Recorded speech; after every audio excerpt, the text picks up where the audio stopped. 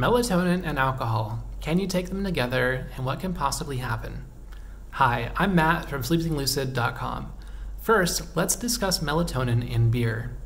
According to a study conducted at the University of Seville in Spain, beer contains high amounts of melatonin and other antioxidants. It is observed that the higher the alcohol content, the higher the melatonin levels are present in beer. In the study, they also tried to determine which part of the beer brewing process melatonin appears. It is said that barley and yeast are mainly what contributes to the melatonin enrichment of the beer. It happens when barley is malted in the early stages and the yeast during the second fermentation.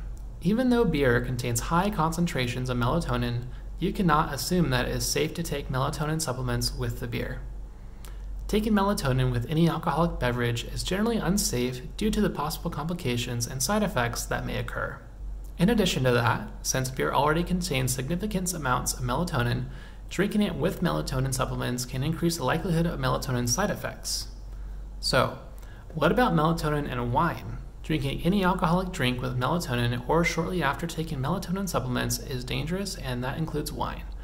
Wine can also interact with melatonin, and it can cause side effects and complications. Apart from that, it is said that the ethanol in wine and melatonin compete for the part of the brain that is most responsible for making you sleepy. When that happens, melatonin can become highly concentrated in the blood, for it causes melatonin to be displaced from the central neurons. Due to this, you are more likely to experience melatonin side effects. So what can you expect from taking melatonin and alcohol? Generally, taking these two things together can be dangerous and cause common side effects, which include drowsiness, dizziness, and increased anxiety. Furthermore, this combination can affect the liver and hamper its ability to produce enzymes.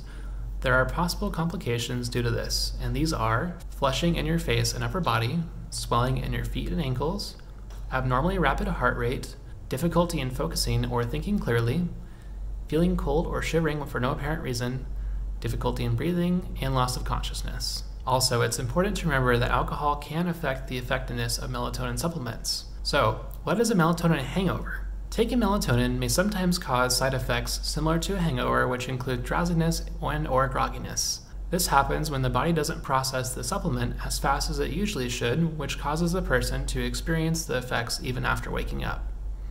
Also, if you take more than 3 milligrams of melatonin, you may experience a drunk-like feeling.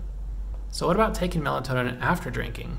It's really not advisable right after drinking, as melatonin can cause harmful effects and be unsafe. However, waiting 2 to 3 hours after drinking, or even more depending on the amount of alcohol you took, you can.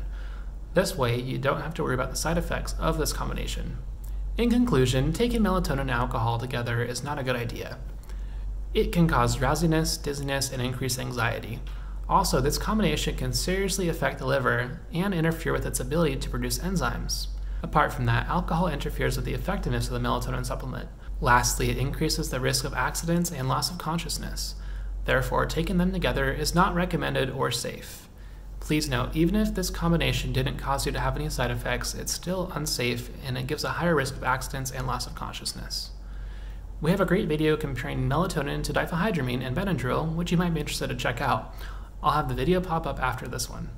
If you liked the video and found it useful, please give it a thumbs up and subscribe. We have many more interesting videos coming out.